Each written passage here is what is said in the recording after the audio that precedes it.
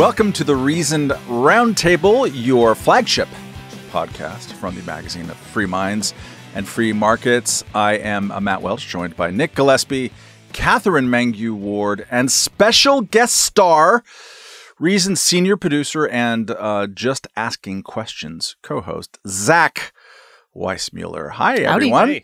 Hey. Those of you who are watching this, you'll note that Katherine is not in her usual location. She's up here in New York for Fleet Week. She's greeting all the sailors. I just like to welcome what do we call them? The boys in white? I like to welcome them to New York City. By the way, who look unbelievably awful. Sailor suits are the worst. Oh, disagree. I think I love them because it's like it's unforgiving. They look so crispy walking around Times Square. Yeah, I don't know. That's what I mean about Katherine. She hates her government, but she loves her sailors. I just watched On the Town in honor of Jesus Fleet Week, Christ. Nick, and it's fantastic. It does prove no. Ava Gardner saying about Frank Sinatra, though, right? About his weight and the proportions of his body that account for it.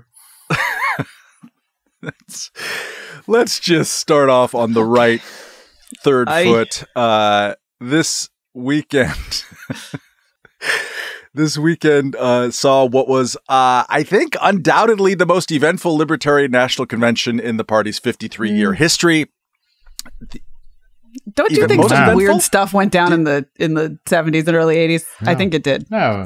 It's definitely weird, but like most event, right? I don't know. I wasn't there, weirdest. So we'll let the callers tell us. There wasn't. I don't recall a former and perhaps future president being at a previous convention for any third party. Vivek Ramaswamy has not been president yet, Matt. He can only be a future president. Are you sure? I think he's president of BuzzFeed increasingly. Anyways, Donald Trump spoke there amid cheers and boos and audience scuffling and Star Child, the heroic Star Child being wrestled to the ground, which is no good. And Trump told delegates that they should vote for him if they want to get used to winning instead of getting 3%. You also had him promise to...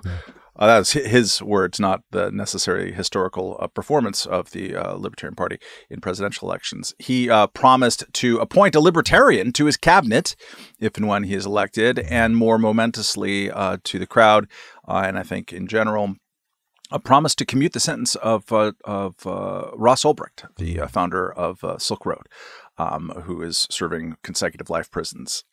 There also was Robert F. Kennedy, spoke there and tailored his speech more towards the libertarian audience. He, unlike Trump, allowed his name to be entered into the nomination, where he received 2% and then was eliminated after the first round of voting. Just ahead of Sean Ono Lennon, right?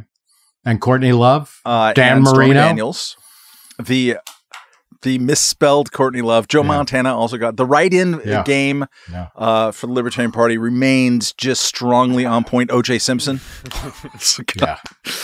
votes.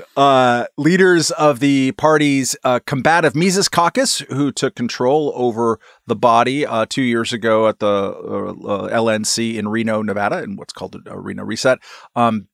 They won their re-election. Angela McArdle, chair of the party, and Karen Ann Harlos, the secretary, won their re-election. But the presidential candidate that they want did not. Dr. Michael Rectenwald won on the first 5 ballots. They eliminate the low man in this case in each round. And he won the first 5, but then on the 6th, Chase Oliver squeaked past him. And then on the 7th, Chase Oliver decisively beat none of the above to win the nomination. Chase Oliver's an anti-war activist from Georgia, most famous for forcing, because of Georgia's laws, the U.S. Senate race there to go into a runoff and ultimately tipping it towards the Democrats in terms of the control over the entire United States Senate. One of the reasons Rectenwald did not win was that he kind of fumbled in his post-Trump speech press conference and left it prematurely, in part because the edible he had eaten had just kicked in. And I'm not making that up. So we're going to get to Zach's on-the-ground reportage from Friday and Saturday, including his fantastic video of the Donald Trump speech in particular. We're going to get to that in a moment. But Katherine, first, just like I'm tempted to say 10 out of 10, no notes. What's your reaction to the eventfulness? I have some notes. I guess Okay. my notes would be, the same thing that I actually said in the pre-convention podcast, which is that I would love it if the kind of serious and reasonable people were more dominant in the Libertarian Party. And I know that that's like, oh, it was so fun, it was a spectacle, and it was wild and crazy.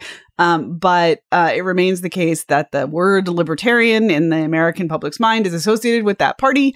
And they were still just being silly. They were doing things that were fundamentally unserious in the public eye.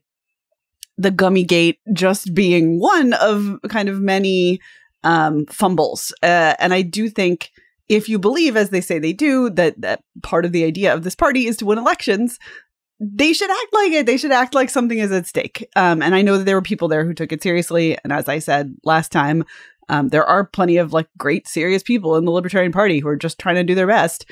But I sure would have liked a few more grown-ups in the room. Nick, believe it or not, I follow you on Twitter, Yeah, and thank you. there I saw you reacting with some. That's at Nick Gillespie, by the way. Yeah. It's not That's the right. real Nick Gillespie. It's Or I at am Nick Nick Gillespie, Gillespie. on Twitter. Done.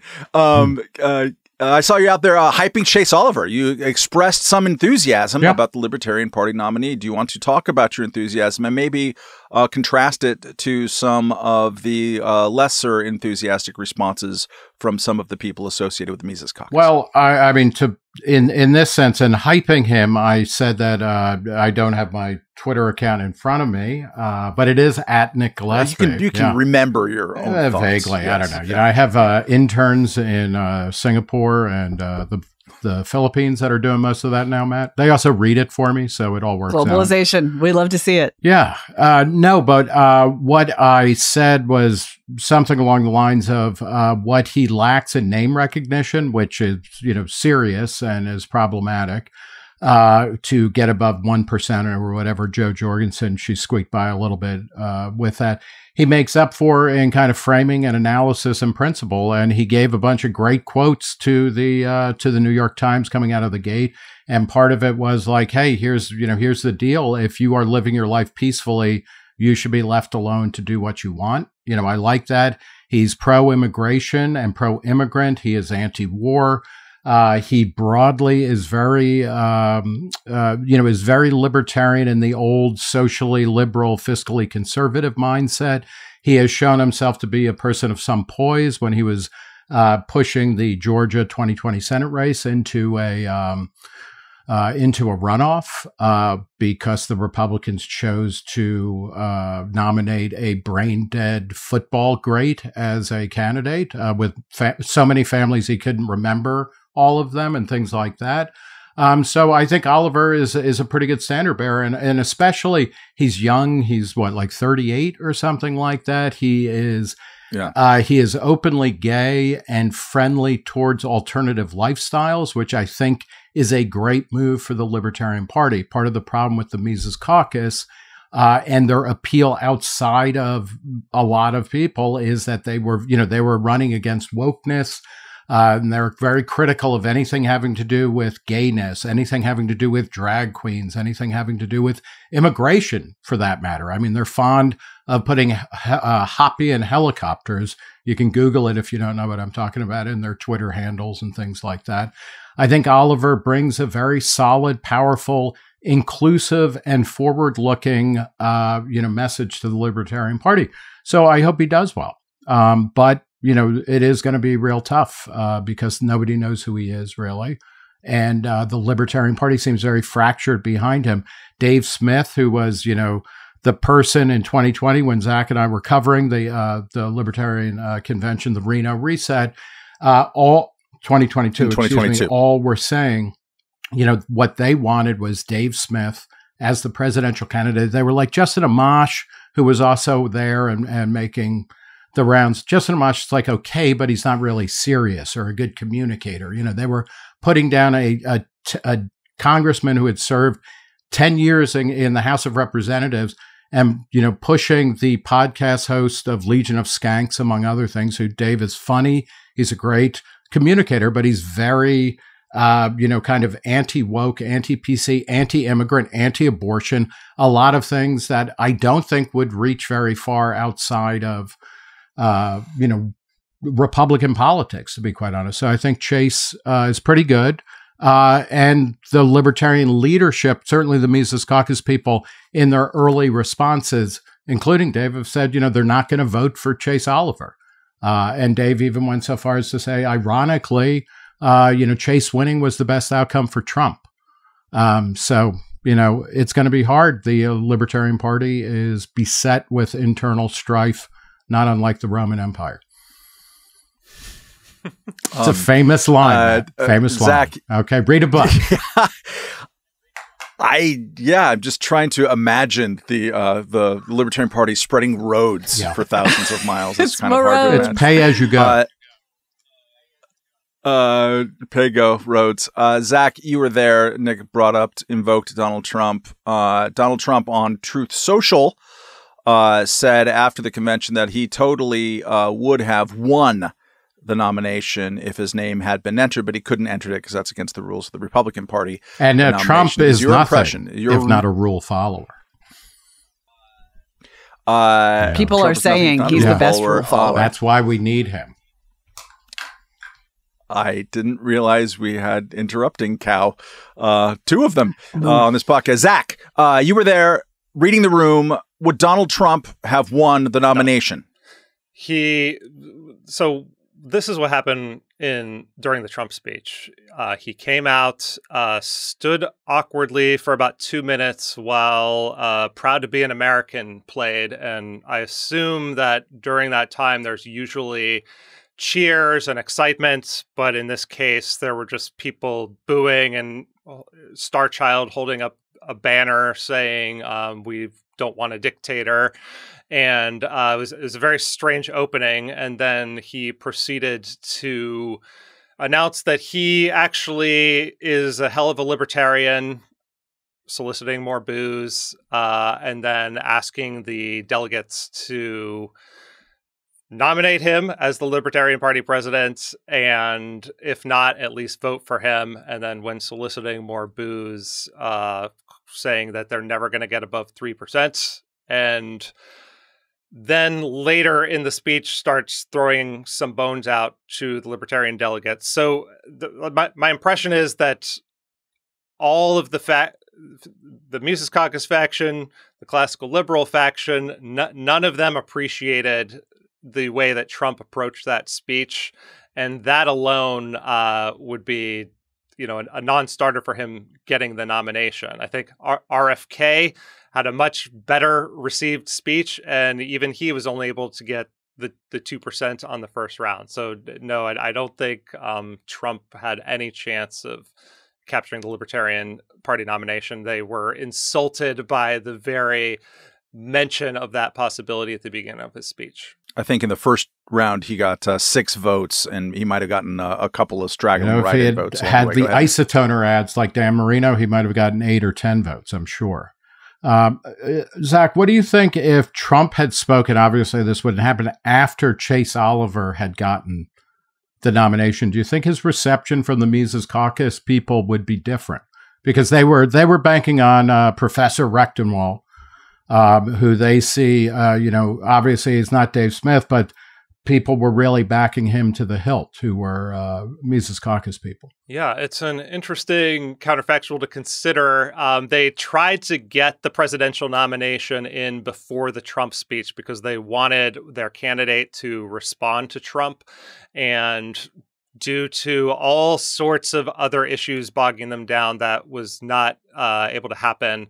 And so if that had happened, first of all, it's hard to imagine because I think part of why Rechtenwald lost is because of what happened at the Trump speech with Gummygate.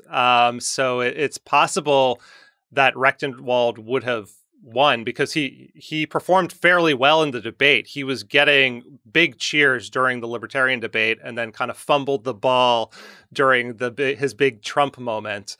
But if that had happened, yeah, I think there might have been a different reception to Trump by the Mises faction. How did he mess up? Like, was he like, hey man, I got to sit down, or like how fucked up was he during the post-Trump press conference? Yeah, so the way that Angela McArdle had sold this to the Libertarian delegates is like Trump is going to get his moment, and then there's going to be all this media on Trump, and then we're going to be able to capitalize on that to get our message out. The reality of what happened is that as soon as Trump left the stage, most of the media cleared out of the room, and a few reporters went up to the stage to hear Chase, Michael Rechtenwald, and Mike Termott give kind of a triumvirate of responses.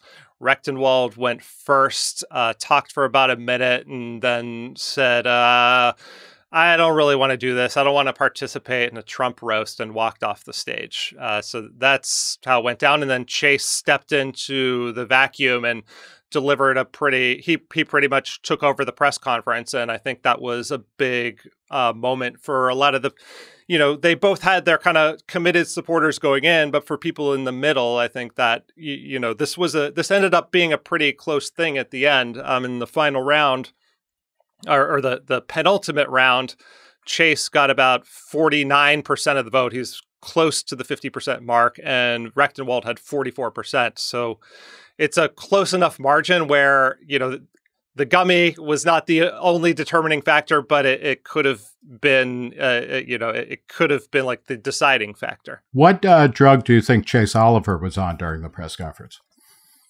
Probably. What's the one that's being cracked down on now? It's the focus drug. Adderall. Yeah, you might have been on wow. Amphetamine. You need You're a little some. short there, Zach. Yeah, Yes, now you can take that to your doctor and get a prescription. Yeah. Rechtenwald was the only one of the major candidates to say that he welcomed Trump being invited there. The rest of them were all pretty well opposed to it. He had also said in a tweet in 2022 that he was watching a Trump speech somewhere, and he got tears in his eyes because it was so moving. So he'd been the most kind of like expressing the most positive noises towards Trump. And it should be said that Angela McArdle also, when offered opportunities to talk about Trump, also didn't really participate in roast. She has criticized him, but said he's clearly better than Biden, and that like the first and most important thing about Trump is that he's really funny on Twitter, which he was funny on Twitter back in the day. Katherine, getting a pledge to free Ross Ulbricht is pretty important, isn't it? If we think he's going to keep the pledge, I don't know. It feels like he just says stuff and then he does whatever he wants. But yeah, if that happens, fantastic. And in a way, I would say, I don't think it was worth it to have him at the convention and sort of associated with the Libertarian brand in the way that he ended up being. But of course, having Ulbricht out would be incredible. So I guess if it happens, cool. I will say, I think talking to kind of normies, like people who don't pay attention to this stuff at all they know is the LP booed Trump. Like that was the headline. If they know anything, they know that. And it's like, okay, honestly, yeah, like the LP booed Trump isn't the worst narrative that could have come out of this by far. I like that. I was kind of impressed by the raucousness. I wish they had been a little bit more like that with RFK Jr. And I watched his speech, but it is true. RFK Jr., who needs the LP in a way that I think Trump doesn't or doesn't think he does, really tailored a speech to libertarian constituencies. And that was interesting because obviously Zach and I interviewed RFK Jr. for 90 minutes or whatever, almost a year ago now. So, we've talked to the guy and he's not libertarian, but there is a lot of places where he overlaps with a libertarian agenda. And in most of those instances, he's been leaning into it, talking about people like Assange and and Albrecht and Edward Snowden, really embracing Bitcoin and cryptocurrency because it gets you away from the government, becoming a very strong free speech absolutist after really having a career where he was anything but. I mean, that's kind of interesting. And maybe if there's something to take away from this, because I agree with you, Katherine, like this is, this convention was a bit of a shit show. And like my friends who are not libertarian, but who felt the need to text me oftentimes late at night when most responsible people are trying to catch up on sleep and things like that. If there's something good coming out of this, it's that there are a lot of libertarian issues that resonate very, very deeply with people. And they have things to do like, medical freedom and bodily autonomy, free speech, things like free trade, innovation in the tech sector and things like that. So I don't know that the Libertarian Party is going to be gaining ground over the next couple of months, much less the next couple of years. But I found it good that, a lot of people, I think, agree with libertarians on a lot of different issues. I don't think a single person perceived any of that from the convention, though. I mean, I agree with the sentence you just said, but I think what people heard was Trump was invited. So that's bad because it cements, in my mind, the ongoing confusion between libertarianism and the right. And then they heard Trump was booed, which okay, libertarians are spicy and correct to oppose things that Donald Trump did. But I don't think anybody heard the words free trade. I don't think anybody heard the words bodily autonomy. I don't think anybody learned more about those important principles of the LP from this news gambit. I hope they learn about it from Chase Oliver, but I don't think they learned about it this weekend. Zach, when you and Nick covered the Reno Reset 2 years ago, the leadership of the then victorious leadership of the takeover, self-styled takeover of the party, said, "Hey, judge us by our fruits in 2 years." So you were there, you saw the fruits. What do we say about a caucus that will still have a lot of managerial control over the party for the next 2 years? That had different ideas about presidency, and they were going to get a candidate that was all set up in the podcast world, and they ended up with Dr. Michael Rechtenwald because their plan A decided not to for family reasons. There's been reduction in membership. There'll be a reduction in state ballot access. Looking at the totality of it, what do you think about their fruits? Well, let me just lay out what I think the case that they will make will be, which is that their strategy is to, on one level, inviting Trump and RFK and Vivek Ramaswamy is to acknowledge that the Libertarian Party is not in a position to win the presidency this year or any time really in the foreseeable future. And so they want to use their potential spoiler status as leverage to bargain for something. For example, getting Trump to pledge to free Ross Ulbricht, whether that happens or not. That's one fruit that we will be able to judge how tasty it is or not. No. If something comes of that, if Trump delivers on that, or Biden is for some reason pressured to do something to try to win the libertarian vote, I will give Angela McArdle her due for that. That's a real accomplishment. Ross Ulbricht should not be in prison. And so if the Libertarian Party can be used to extract something like that, that is great. And I'm more than happy to give them credit for that. They're trying to pull RFK in their direction. He gave a speech that was largely focused on the Bill of Rights. He's started to embrace the Second Amendment to try to court libertarian voters. So they would argue, okay, we're exerting influence on one of the major candidates. That's the role of a third party. Angela McArdle won re-election fairly easily on the second round. I think that in some sense that was a vote of confidence by people who are not firmly in either of the camps. I think that people there, generally when I was speaking with people, they were positive about the idea that this convention was drawing a lot of media attention. So they liked the move in some sense. I think there was, even among the Mises caucus, there was an appetite to boo Trump. I heard people talking about wanting to do that before he even came, if he didn't talk like a libertarian, which he certainly didn't. And then what every Mises caucus person I talked to, from Angela McArdle to Michael Rechtenwald, told me is that they're not focused on whether their candidate gets 1, 2, or 3% of the vote. They're focused on membership.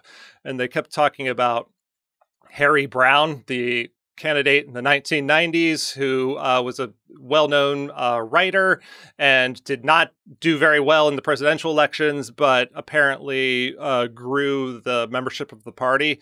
And that is the model that they think they are following. And they say to judge them on whether the membership grows after the 2024 election and fundraising turns around. We'll see about that, but just very quickly, Matt, and Brian Doherty reported on this using the LP's own filings. Since the 2020 takeover, membership was down and fundraising, revenue was down. So it may turn around, but, up to this point, and I don't know that I would want to put, if this is the fruit that you're offering on the roadside stand, and here I'm more with Katherine, it's pretty meager. I mean, this is like a kind of gnarled zucchini or something, that you're selling. I will mention that Angela was telling us that at the time I talked to her on Saturday, that they'd raised close to $200,000 from this convention up to that point, which is not as high as they did during the Gary Johnson convention, but I think is maybe the second or third highest. I guess we'll see it at the end of the convention how much they hauled, but their argument will be that 2024, an election year, is really when it's fair to start judging them. And I think that's adjust for inflation. They also ran fewer candidates over the past, according to Brian's reporting and things like that. Because, Matt, one of the other things was they were like, it's ridiculous to focus on the presidency or even at statewide or even, like going for Senate candidates. That's a waste of time. We're going to focus on hyper local elections, blah, blah, blah. And they have not provided those fruits or berries or nuts or whatever we want to call it. I hope they do well, but it's bizarre. They have a very internally consistent model for social change and for what they're doing. And when they go out and actually touch the marketplace, it doesn't seem to be paying off. The narrative that they have about Gary Johnson and Bill Weld is that they were an embarrassment and a joke and they hurt the party. When you look at the actual numbers in terms of membership and fundraising and ballot access, a different story emerges. So we'll see. Yeah, if I could say one more thing about Chase Oliver getting the nomination. So we already went over what went wrong with Michael Rechtenwald. And Matt, you alluded to the fact that the Mises Caucus's plan the entire time had been for Dave Smith to seek the presidency. If that had happened, I am fairly confident that the outcome would have been different. If Justin Amash had run, I think he would have probably gotten the nomination. I think some level of profile and name recognition matters to the candidates, and they're willing to put aside differences for that kind of reach.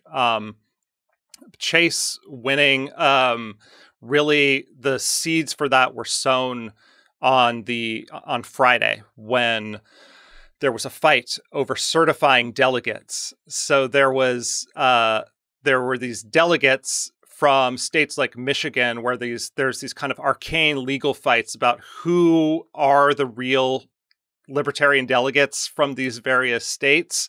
And the Mises Caucus was trying to decertify delegates from various states, and they were unsuccessful in doing that. Had they been successful, they probably would have had the votes to achieve what they wanted. So in a sense, they were outmaneuvered, outpoliticked. A lot of the credit goes to the classical liberal caucus, I think, who is their kind of counterweight in the Libertarian Party, who were able to organize and whip the votes to kind of preserve their delegates, and then crucially convince the third place finisher, Mike Termott, to jump onto Chase Oliver's ticket.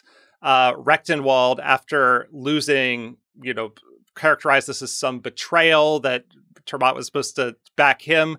So that kind of politicking, really, I got to say they got outmaneuvered somewhat, and that was crucial to Chase taking the nomination. And now it's very unclear to me what the future of the Mises Caucus within the party is. Angela obviously still has the leadership position, but a lot of the high-profile people are bailing from the Libertarian Party. So I think the battle for the soul of the Libertarian Party is still ongoing. Katherine, to put a button on this this first half here, the president of Cato, Peter Gettler, had a piece in the Washington Post before the convention, fired a shot across the broadside of the Libertarian Party, saying the political party pretending to be libertarian has transitioned to a different identity. It should at least have the decency to change its name too. Was that premature? I mean, I don't think he's wrong about the broader trend, which is, first of all, he said Trump is not libertarian because the news hook was Trump's speech. And I think that's manifestly true, even if, there is a pardon or two that comes out of his presence there. But I think, the Libertarian Party has been in unlibertarian hands, in my view. I think that there are, folks in the kind of Mises Caucus faction who I would not particularly recognize as the type of libertarian that I am. And of course, for every 2 libertarians, there are 3 kinds of libertarianism, for sure. But I think the fight for what people associate with that word it's an important one to me. I think it's an important one to Peter Gettler.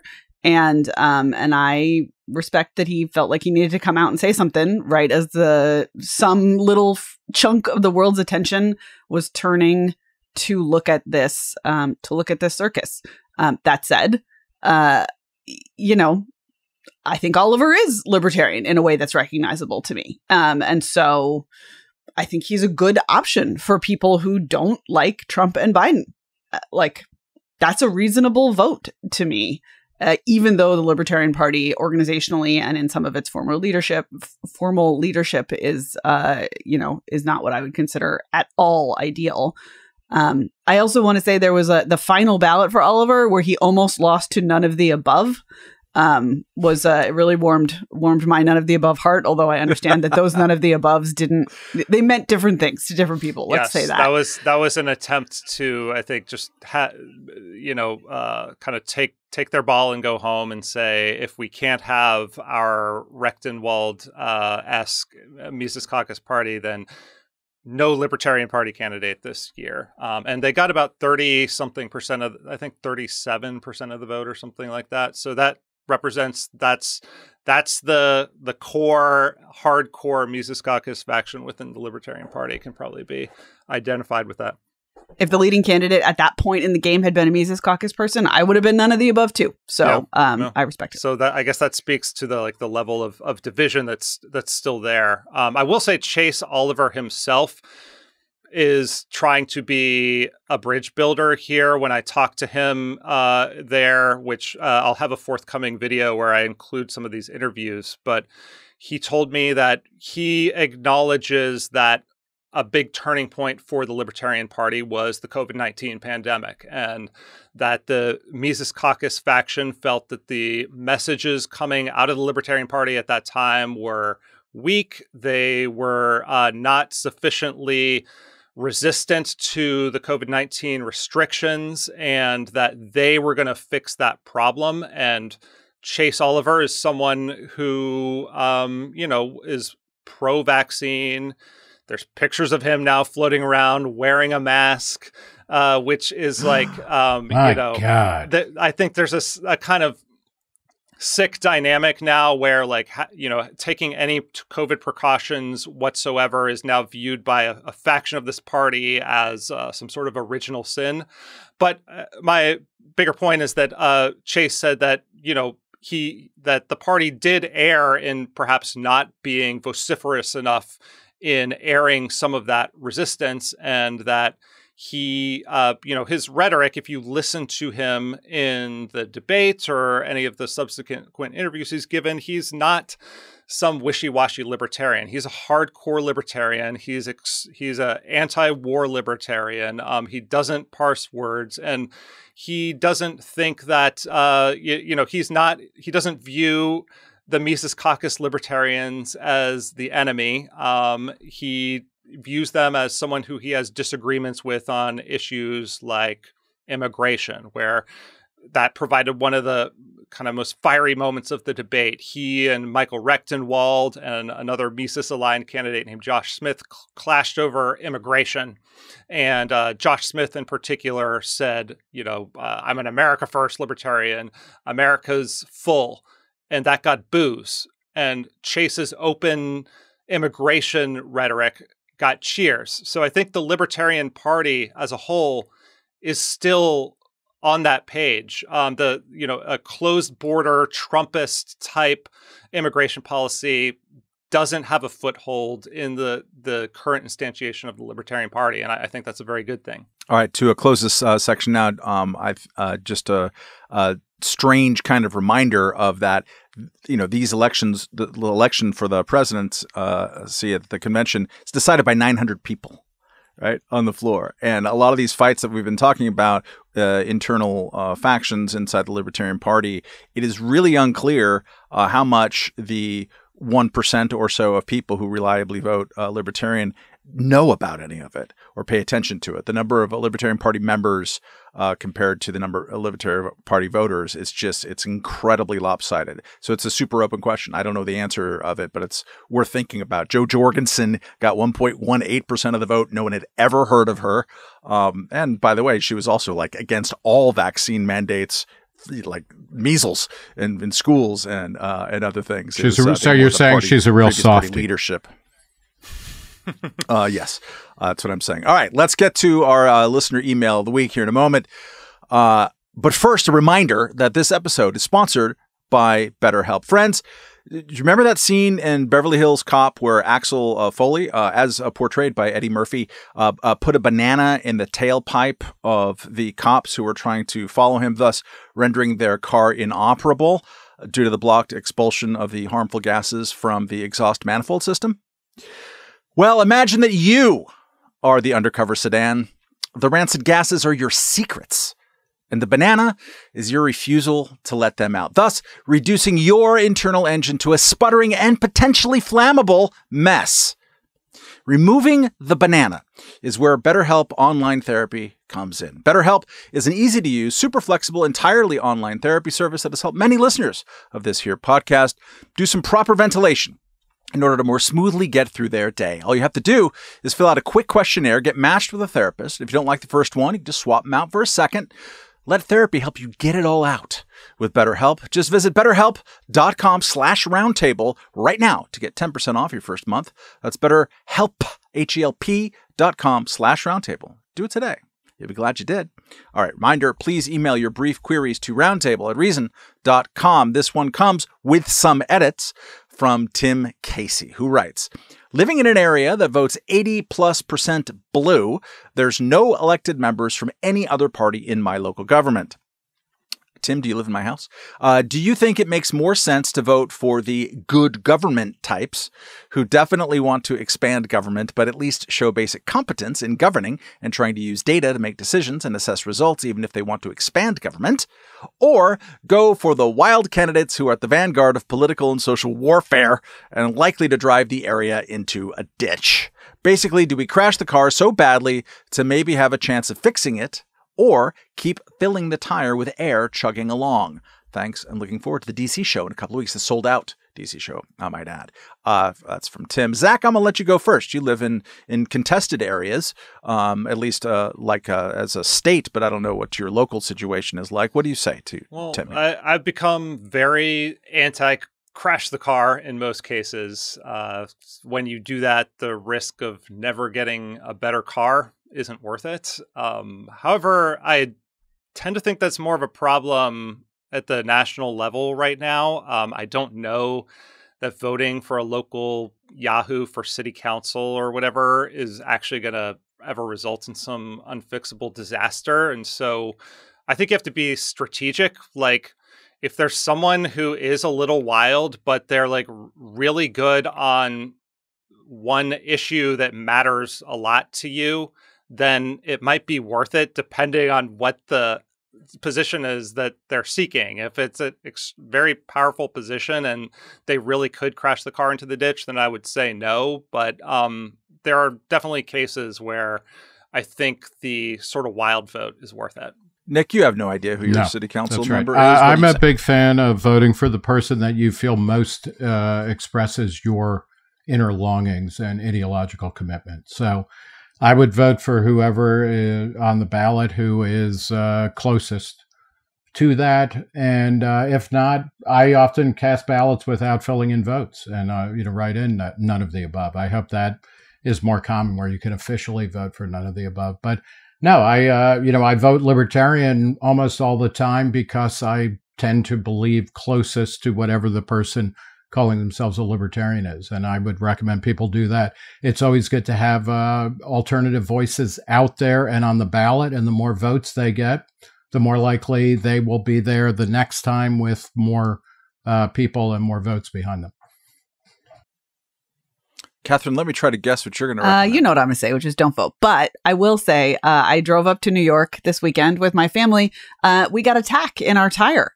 And so this example feels a little on point. We did not, upon getting a tack in our tire, crash the car so badly to see if there was a chance of fixing it. We patched the tire and we kept driving. And that is a little bit of, I guess, Matt, you might say it's where the rubber meets the road. Sorry. I'm sorry. Peter's not here. I have to do my best. Here's the thing, though. It's got to be slower than that. At the national level, I think we've seen the fruits of vote for the wackos, just as an expressive matter. And they have both made the situation more unstable and largely not accomplish any of the goals that they share with libertarians. This is the national level, so you might say locally it's going to go differently, but I'm not sure that's true. I actually think unless you have some belief that the wild candidates are going to achieve something in line with your values and not just be disruptive, that's not a good enough reason. Nick is right. You should vote for who you think aligns with your values if you must vote at all. But I think if everything gets crazy enough, it will get better. If everything gets bad enough, it will get better. That doesn't work. That does not work. And we should not pretend that it works. We can see all around us examples of why it does not work. I will share my approach, among other things, which is that I don't, regardless if someone aligns otherwise with my kind of ideas about public policy, if they're a bad person, if I have good reason to believe that they just kind of suck as a person, I'm not going to vote for them.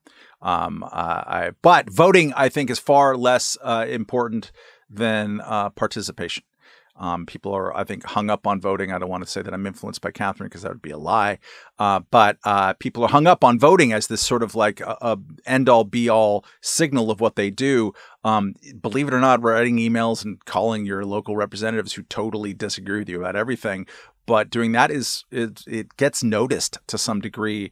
And even more than that, showing up at the horrible, boring, terrible public meetings and sitting through all the gadflies, of which you are definitely one, or will be soon enough, has infinitely more influence than that. I mean, even if you don't vote at all, pull a Katherine, but, talking in your social network of people who are in the same voting constituency area and trying to convince them one way or the other or make them think about certain aspects of the vote is much more of a potent exercise than I'm going to click this box instead of that. And if you are going to write people in, I recommend writing in Kennedy, MTV's Kennedy, Fox Network's Kennedy, whenever possible, if she happens to represent you, or Kat Timpf.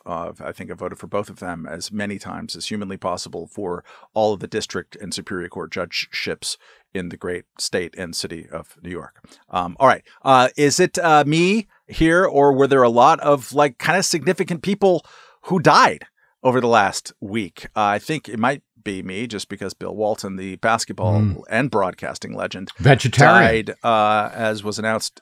Vegetarian socialist died, and I was watching basketball yesterday, so I kind of got all cut up my feels, and I'll talk about that in a second. But other people of significance have died. Nick, why don't you lead us in a round of talking about some of the people who died? Yeah, I am going to talk about Morgan Spurlock, the acclaimed documentarian whose early 2000s movie 2004 Super Size Me was featured. Jacob Sullum, Reason's own, kind of contradicting the main thesis of the documentary in there. But my older son in particular has been forced in, 21 years of schooling or whatever they go through. He had to watch that like every 15 minutes. And it still is a big part of the kind of K through 12 curriculum. What's fascinating about it, this is where Spurlock, ate McDonald's for 30 days, only McDonald's, and any time at the time they had a promotion, asking if you wanted to supersize your order, where they would, throw on another dollop of whatever they were serving you. And he would always say yes. There's a particular scene in that movie, and he died of cancer recently, but he was 53. But he died in the movie. He goes to his doctor, and the doctor says that his liver functions are obscene. The actual phrase was, your liver looked like an alcoholic's after a binge. And Morgan Spurlock in the documentary is like, and it's like, it turns out that during the making of that movie, Morgan Spurlock was an alcoholic and had been drinking since he was 13. He later said that he had not been sober for more than a week in 30 years. He said that in 2017. And so this is one of the great, it's a great documentary in many, many ways. It's a participatory thing. You can see how it's very much in the tradition of Michael Moore, who I'll get to in a second. But documentary films, the better they are and the bigger they are, oftentimes the faker they are. And Super Size Me was a profoundly fake documentary. And I think that's worth remembering, at the time of Morgan Spurlock's death. I say this as somebody who actually enjoyed a lot of his subsequent work. A couple of years after that on FX, he had a fantastic series called 30 Days, where he would pair people and put them in, kind of riffing off the Super Size Me thing, where he ate McDonald's for a month. He would send people to live in an uncomfortable situation for a month. And there was a great episode, for instance, I think most of these are online in various places, where he sent somebody who hated guns to go live with a family, a rural family that had a lot of guns. And it was fantastic drama. It was like he oftentimes started to take right and left wing kind of verities and would kind of force people to recognize that they weren't, that the other side was human. So I'm not saying he was like a truly horrible person or anything. In 2017, clearly about to be canceled, he also came out with a Me Too statement where he essentially resigned from his company and talked about various experiences he had had.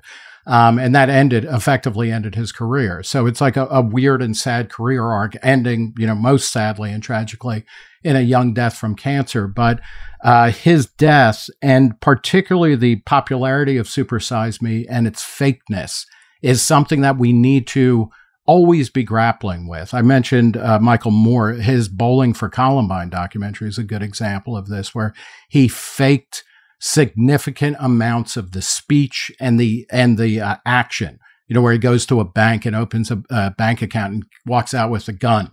Like, that's not actually how it happened. Going back to one of the first I'm sorry, I obviously care a lot about documentaries.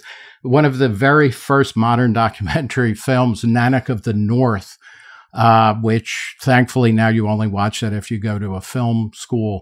That was a completely faked documentary as well about Eskimos and among other things that had, and these are bizarre and amazing, like in the context of the movie Nanak, who was not actually Nanak. It was another guy who lived in a house, but he had them build igloos to live in, to film and things like that. And they would shoot fish and whales and seals with guns, but he made them go out with spears to do it.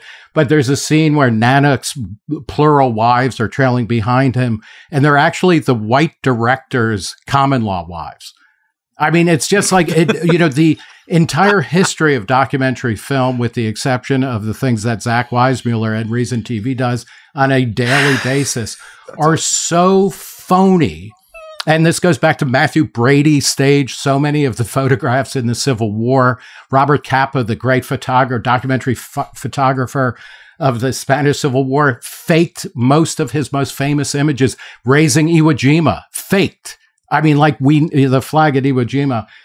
We should take, Morgan Spurlock's death to, extend our condolences to his friends and family, but also to level up on our media criticism, because most of the things that we are told in an information age are either absolutely fake or they are so framed in a way as to be almost completely misleading.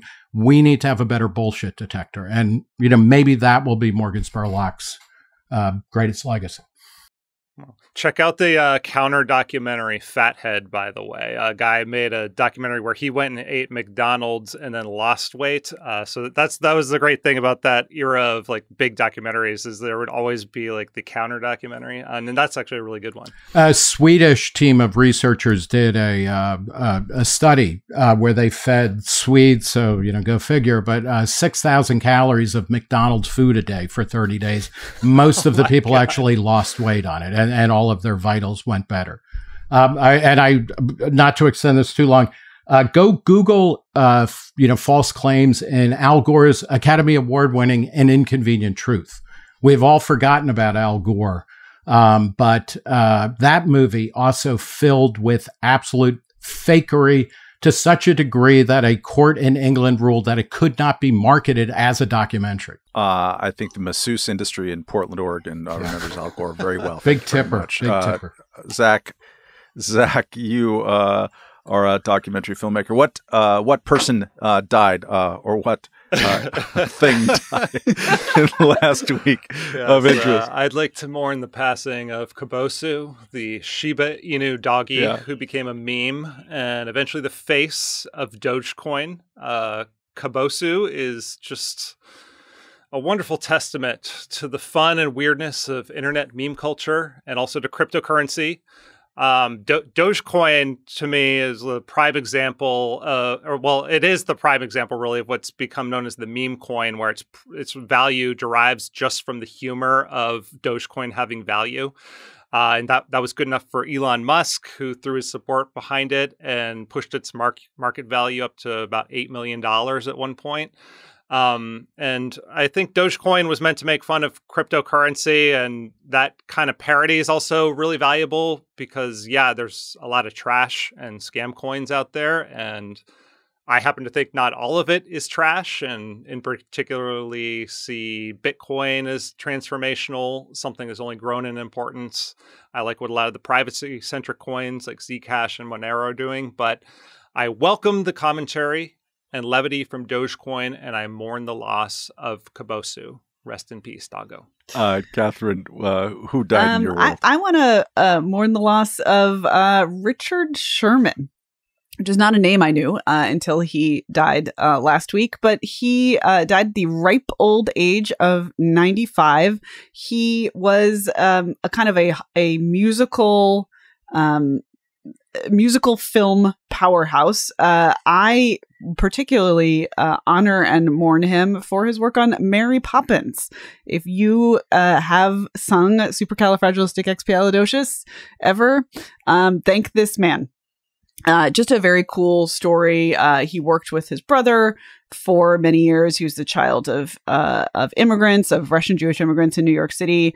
He also did write, and I guess this is maybe more of a jeer than a cheer, the song "It's a Small World," which cheer, according to Time Magazine, There's just one moon and a golden sun, and a smile means friendship for everyone. Oh my God, Matt, I'm so happy. I did have a music box as a child that played it. I also feel some affection. According to Time magazine, it may be the most publicly performed song in history. So rest in peace, Richard Sherman, who brought us Mary Poppins, Jungle Book, Winnie the Pooh, Chitty Chitty Bang Bang, Bedknobs and Broomsticks, and It's a Small World. And you know what? He's right. It is. Doje mali sviet.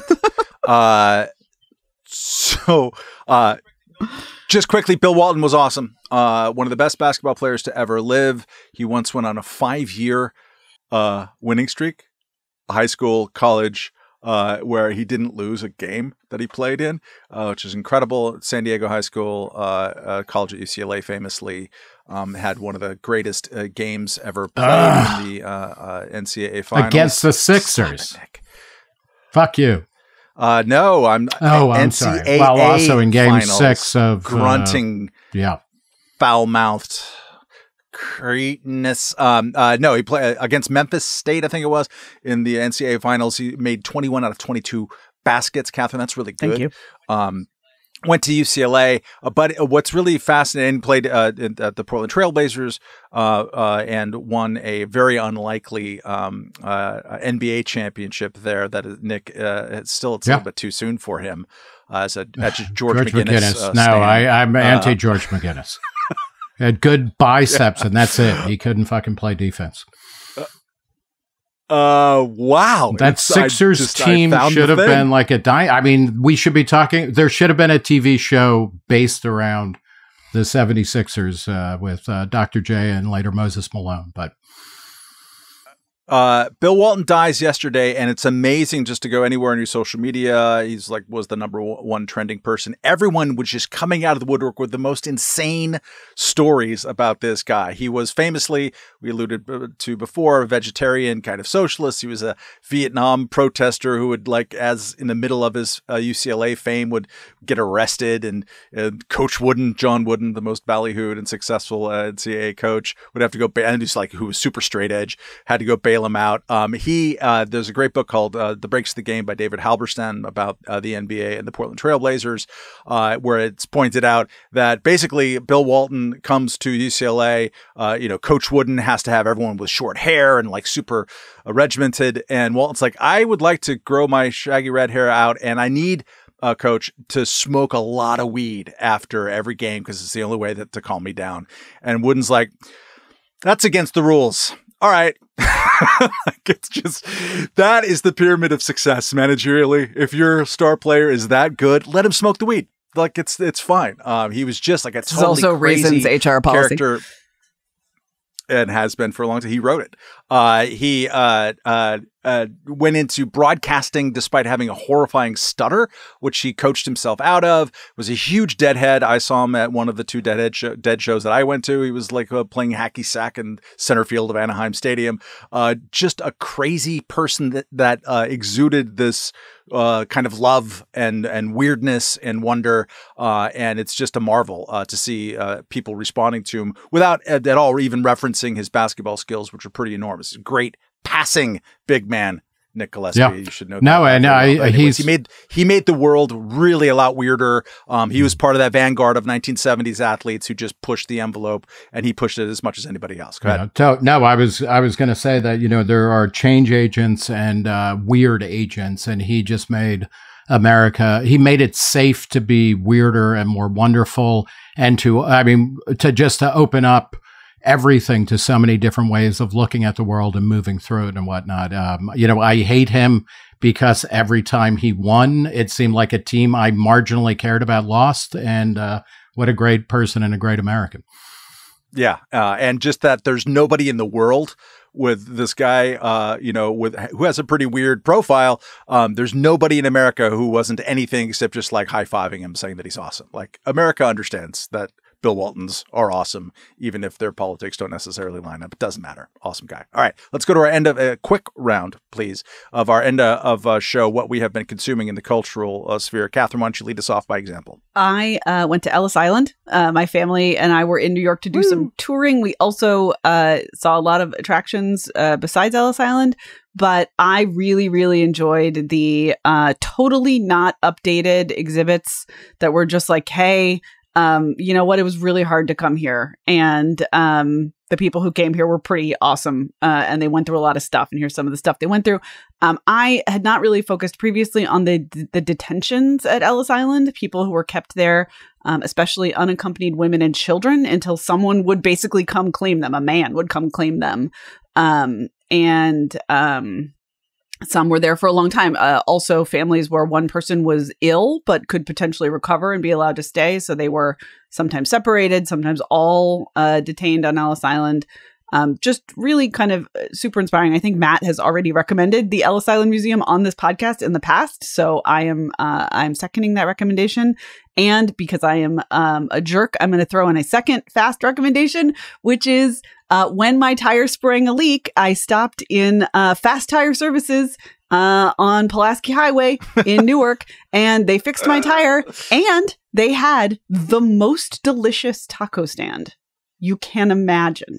I had a tongue taco at the tire shop that was so good that it made me love immigration even more. So it's the same recommendation. It's Ellis Island and the taco stand at the tire shop together, making America great. Nick, I will go to you next just because of the New Jersey connection, although I have to reject the idea that New Jersey has the best possible taco. But go ahead. It was so good. Newark also has a lot of Portuguese immigrants. It's a good place for Portuguese food. The one thing I wanted to say about Ellis Island, Catherine, and since you did too, was all of my relatives came through Ellis Island. And one of the things that was interesting, before Ellis Island was kind of opened up as a big park, and that was done after Lee Iacocca, and there was a mini series about Ellis Island with Richard Burton. It's like a terrible made-for-TV mini series where they refurbished a lot of it. My grandparents never had a bad word to say about Ellis Island. It was interesting. And the first time I went there, it was like a real disjuncture because it's kind of downbeat, even as it's celebrating all of the people who passed through there, and millions of people, but it seemed everybody was dour. And it's just I guess maybe it's because they're the ones who got through, but they had a very different relationship to it, which I found interesting. They do have this statistic they say over and over, which is that they only sent back 2% of the seekers there. And I do think that's fascinating. Also, had to be paid for by the ship companies. If they paid for holding people in Ellis Island, and they paid for you to go home if you weren't approved, which is an interesting outsourcing. Of that's a model of kind of indemnifying things like that. And up to somewhere between 25 and 40% of the people who came over from Europe from 1880 to 1924 went back on their own. So it's the immigration narrative is fascinating and very different from what we are. I went to a very somber thing over last week. It was the Nova exhibition, and this is in downtown Manhattan. And it is a recreation of the Nova Dance Festival, which is where Hamas killed 1,200, killed and kidnapped over 1,000 partygoers, including some Americans, but mostly Israelis and people from other countries. And it is it's in the financial district. It is a fascinating exhibit that recreates what the Nova Dance Festival was like and what it felt like to be there as Hamas shows up. Deeply, deeply moving. And one of the things that is most amazing about it is that it is the Nova tribe is a kind of dance collective, and their slogan is "We will dance again," which is pretty powerful, and it's remarkable. I highly recommend people see it. And it is not. It is, there is so much sadness and anger and things like that, but it is a remarkably inclusive gesture. It's about getting to peace, not about getting revenge, and it's really. I almost don't want to talk about like the technical brilliance of it because that seems to take away from the message, but just an incredibly well done and powerful commemoration of, a truly horrific act whose, meaning is still unfolding in world events. All right. Zach, what did you consume? I'm reading a book called Argentina, A Modern History by Jill Hedges, which is exactly what the title sounds like it is. I'm trying to better understand why it is, how it is today. And in short, it's just decades of populists taking control, building a personality cult, and then getting overthrown by the military, and then rinse and repeat. We've all seen the movie Evita, I assume, so you can understand like that these cults kind of come up around certain family names, whether it's Kirchner or Perón, but even at the more local level, that it's like your name means a lot in Argentina. And obviously, we never want to get into that populist military coup cycle, but we've also, when you think about Milei, his name did not mean much before he jumped into politics. So he really is an outsider in that sense, that he doesn't fit that model. He's now trying to build a little bit of a, movement around himself as a figure. There's also just decades of every bad economic policy that a libertarian can think of being implemented and then taken back and implemented again. And so there's a huge history of bad ideas that he's got to overcome, and it's yet to be seen if he's up to that challenge. But it's a really good book for anyone who's wondering, how Argentina ended up with this guy at the helm and with the kinds of inflation that they're still dealing with. So I watched the End of Obesity special by the South Park guys that came out a few days ago. Watched it with my 15-year-old daughter, which I highly recommend doing, although I'm not renting her out currently. It just depends. Really, really funny. It's amazing that after all these years that they are still even pretty funny, let alone or even funny, let alone pretty funny. It's all about like Cartman learns that there's Ozempic and wants to get it because he can imagine a world in which people can't call him fat ass anymore. And so then they go to the doctor, but the doctor says you can't get it by prescription because they're not giving it to people for obesity. You have to get it through other ways. Thus, a great song and dance number about navigating the American healthcare system, which is one of the best critiques of the U.S. healthcare system I've ever seen. Really, really good. I just enjoyed it because I don't watch South Park regularly anymore. That the little things on the side that don't even need to be there are so hilarious and good, especially if they have anything to do with music. Like there's a throwaway song being played in the background as they're showing a factory in India that is making the super glutides or whatever they're called. And the song in India, it's just so wrong and funny and great. So I very much enjoyed it, and also enjoyed the reaction from Lizzo. Pop Music's Lizzo, who filmed a reaction video because at some point everyone's trying it gets the black market drugs, and then there's gangs and there's shoot 'em ups. At some point the alternative to getting the drug is to take a different drug called Lizzo, in which it gives you acceptance of how fat you are, so you don't care anymore. And so she's like, I'm going to watch this, and I'm really worried about it. And her ultimate takeaway, and I'm going to read a quote. And Fred Young, if you're listening out there, cover your ears because there might be some curse words in here. It says, I really showed the world how to love yourself and not give a fuck, to the point where these men in Colorado know who the fuck I am and put it on their cartoon that's been around for 25 years. I'm really that bitch, and I show you how to not give a fuck.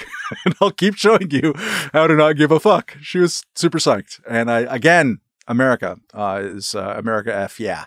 Fred Young. It's pretty great. That's kind of a great book note to Morgan Spurlock passing. Yeah. Exactly, right? Like put it all together, but hopefully don't die. I was on Morgan Spurlock's podcast like 5 years ago or so. He's a very, very nice guy. I was very surprised by the interaction with him. But anyways, R.I.P. to everyone who died. And speaking of dying, that's the dying minutes of this podcast here at the Reason Roundtable. Catch us next week. You can't see us live unless you get on the waiting list and the waiting list clears, but that's still a possibility. Go to reason.com/events for our June 6th show in Washington, D.C. Nick, are there any other events that you would like to talk about in the New York City area? A Reason Speakeasy, a live interview with Corey DeAngelis, the fantastic school choice activist who has a new book out called The Parent Revolution. That's on June 11. Go to reason.com/events and get the details and come out and ask him a tough question. And keep mashing the refresh button at reason.com because we'll be seeing some more reportage from Zach Weissmueller from the Libertarian Party convention and related things. All of our podcasts, including Zach's, including Nick's, reason.com/podcasts. You know the drill. Thanks for listening. See you next week.